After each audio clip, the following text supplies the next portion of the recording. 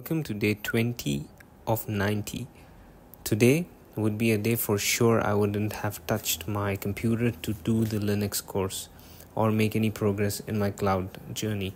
But I wanted to break the pattern, and for the sake of this 90 days challenge, I thought, okay, I'll just watch the video and complete the lecture, and tomorrow I will try to recall whatever I've learned and revise it, and probably also do maybe a hands-on of what I learned in my own virtual Linux machine.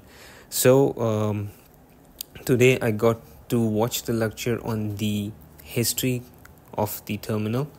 I'll try to add a description of what I learned, and tomorrow probably I will try to understand the concept, what I learned in more detail, or maybe while writing the video description I might have a rough idea, and tomorrow I will recall it in greater detail to have confidence.